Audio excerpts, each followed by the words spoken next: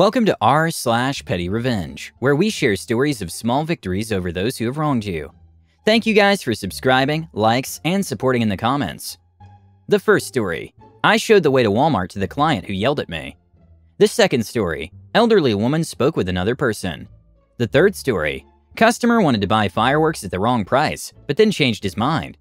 Today's first story is: the prices are clearly marked. Once upon a time, I worked in a deli, in a privately owned grocer in a small mountain town, in a particular mountainous state. It's the kind of town that only survives due to the dwindling resources in the local mines, and whatever profits can be made during hunting season. It was once explained to me, in fact, that if a retail store was unable to make enough money during hunting season to cover operating costs for the year, that store would simply not make it. So you can understand that we went out of our way to make the hunters happy. Now, as I'm sure anyone who has a hunting-based economy can tell you, as each season passes, it becomes harder and harder to keep said hunters happy. You do this long enough, and you no longer even need to pay attention to the season to tell what a person is hunting with. Bow hunters are incredibly friendly and polite. Muzzleloaders are more gregarious, but still jovial, and also very polite. Rifle hunters have a tendency to be, let's just say, more entitled. I'd like to take this moment to clarify, this doesn't apply to all rifle hunters. The vast majority of hunters in general are decent people, who treat other people with respect and manners. But it is bad enough that the uptick in rude customers happens to coincide with the third day before rifle season begins. Then gets worse with each subsequent rifle season, every single year. There are real reasons for this. These people pay a pretty penny to hunt in our forests, then shill out thousands to stay in someone's decked-out woodshed, and God help them if they need to hire a guide, only to try and shoot at animals that have been chased around for months at this point. Then they come to our little grocery store and have to pay double to triple the price they would have had they only thought to stop at a Wally World on their way in. There's not a single day that goes by during rifle season that you don't get several jibs about how we jack up our prices to take advantage of the hunters. Some of them are said jokingly. Some are flat out aggressive. Some outright demand that they get the local price. Spoiler, we pay these D prices year round, and I promise I don't make enough to apply for a local tag, much less the $5,000 a piece these people are spending to come camp for the weekend. So we get to the last, rudest rifle season. These cough gentlemen come up to the deli and order their cold cuts for the weekend. They're friendly enough, excited for their vacation, making jokes, asking for samples, which I'm more than happy to provide. One of the benefits of working for an independent, we can do that. They order enough for their party of 4 grown men and 1 growing teenager to eat over several days. A pound of chicken here, a few pounds of beef there. All of it shaved into the thinnest sheets of meat I can manage, as per their request. I tossed the last bag of savory roast beef onto their pile, which all said and done turned out to be just short of 7 pounds of various cuts that have eaten up the last half of an hour of my life. One of them goes to grab the goods, looks at the label on the last bag and says, "This isn't right, you overcharged me." Now, I've been playing this game several times a day for about a month and a half at this point, and I'm nothing if not professional, even when calling D-bags out on their BS. I smile real big and go, "Oh, I'm so sorry. Let me check the prices real quick and fix that for you." I walk around to their side of the counter and make a big show checking the price per pound on the label versus the price that's marked directly on the meat case, adding up out loud for them how much that would be. Yep, 2 pounds of meat, spot on. At $7.99 a pound, that's $15.98 for this bag, and proceed to do this for every bag they ordered, with the sweetest demeanor I can muster. But this a-hole isn't having it. I'm trying to gouge them. Our tiny hick town just wants to suck their lifeblood, keep biting the hand that feeds us, and see if anyone comes back here to shop again, asking if I get a bonus for effing him over on the lunch meat. He seriously spends the next 10 minutes insulting our store, our town, me, my family line, interspersed with both veiled and brazen demands that I reduce the prices for them. Finally, they decide that they're going to take their business to the other grocery store. I smile. The nearest grocery store is Walmart. He doesn't even let me finish. Walmart? We could be shopping at Walmart instead of this SH hole? How do we get to Walmart? I smile even bigger. Easy. You just turn left on your way out of the parking lot and go to the stoplight. Then turn right and it'll be at the next light. You can't miss it. They stomp off, leaving their cart of 3.2 beers and chips and their $60 of now warming lunch meat. I wander behind them and watch to see that they did indeed peel out of our parking lot in the direction I advised. I didn't lie, for the record. Like I said, I'm nothing if not professional. That's exactly how you get to the nearest Walmart. 49 miles and 2 towns away. Not as far as I know, and there were 2 cashiers who worked the next morning waiting for them to come complain, and they definitely spent more. In addition to the gas mileage, that particular Walmart is smaller than your average Wally World, has fewer choices, and runs about 20% higher prices than the one in the other direction. But the other one is technically 7 miles further away, so, you know. The next story is, an angry customer makes a fool of herself. This happened about 10 years ago. It was a few days after Christmas, and I'd been sent out to repair some equipment at a Kmart store. The job went well, and I'd already loaded my truck and cleaned up.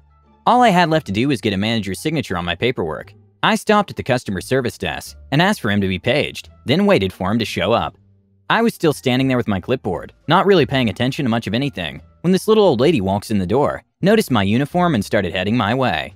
I should backtrack here and mention a couple of things. The first, being my employer had changed our uniforms about 6 months earlier to a design that made me look like an assistant manager at every single store I set foot in. People were always stopping me, asking where things were or something similar.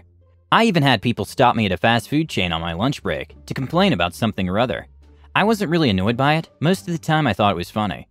The second thing that I need to mention is, while you can't judge a book by its cover, you can sometimes tell a lot about a person by their face. The little old lady in this story was no exception. Her face looked like the last smile that had graced it had been sometime during the Eisenhower administration. I started to tell her that I didn't work there. I got as far as, "I'm sorry, ma'am," before she barked at me to shut up, Sonny, and listen to me for a minute. That's a direct quote. To this day, I'm not sure if I shut up because I was shocked at her rudeness, or just because my brain was trying to work out whether or not I had actually heard someone use the term Sonny in actual conversation. She took advantage of my stunned silence to launch into a diatribe about her experience the last time she shopped there. Something about coupons and how her stuff was bagged, etc., etc., etc. When she paused for a moment to take a breath, I tried to tell her again that I didn't work there.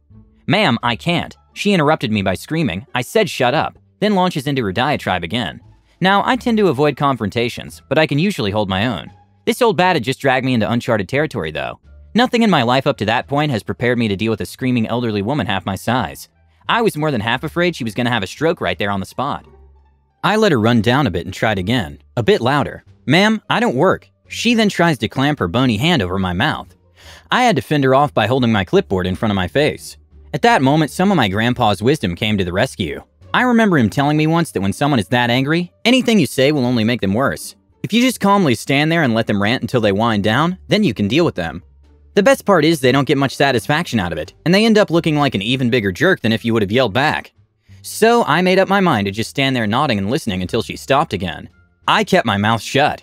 She stared at me for a long moment, and then says pointedly, "Well?" I responded with a mild, "Well, what?" "Old lady, aren't you gonna help me?" I keep my voice calm, but speak louder than absolutely necessary. "No, but if you want my opinion, I'd go talk to someone who works here." Finally, her eyes darted to the logo on my uniform shirt and widened a bit when she realized that it did not say Kmart. I suddenly realized how quiet it's gotten. A quick glance over my shoulder revealed everyone within earshot had stopped to watch the show. With all the screaming on her part, that included pretty much everyone in the front half of the store that was already busy with people making returns and people buying whole cartloads of Christmas clearance items. Someone snorted, another made a choking noise, and then the laughter started. It hadn't struck me as funny up to that point, but when it did, it was all I could do to control myself. She glanced around, opened her mouth and closed it, as if she started to say something, then thought better of it. "Thanks for the advice, Grandpa. You were a far wiser man than I ever realized." And the last story is, be careful what you demand, because we might give it to you. Background: I own and operate my own retail store. It's actually a seasonal fireworks tent, but not like any fireworks tent you've seen before. It's 2,400 square foot of fireworks heaven. Story: a guy came in to pick up some fireworks. He was having a party and wanted to put on an impressive show for his friends. I spent about 20 minutes walking him through the store, explaining the different items to him, and showing him videos of the stuff to help him pick out exactly what he wanted.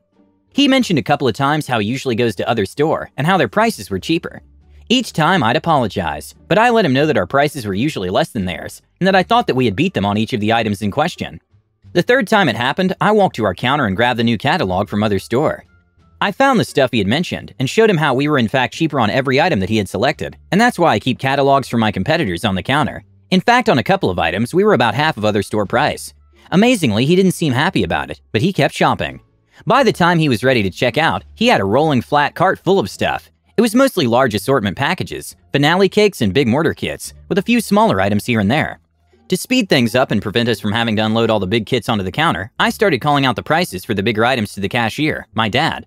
About halfway through, I got to one of the largest items, a massive mortar kit, and called out the price of $199.95. When my dad was ringing it in, the register display looked like it had screwed up, so I stopped him and went to check it out. Sure enough, the item had rung in at $19.95. While I'm talking to my dad about it, the customer walks over and demands to see the mistake. I show him that the last entry was for $19.95 instead of $199.95. He immediately tells me that I have to sell the item to him at the price that rang up. I showed him that the item itself had the correct price tag on it, and that the cashier had just miskeyed it when he hadn't rung it in. The guy gets agitated and repeatedly starts telling me that I have to legally sell the thing to him at that price, since the cashier had rung it in like that. I calmly explained that if the item had been priced wrong, I would sell it to him at the incorrect price, but since it was just a miskey, we would just void the last item rung in and do it again.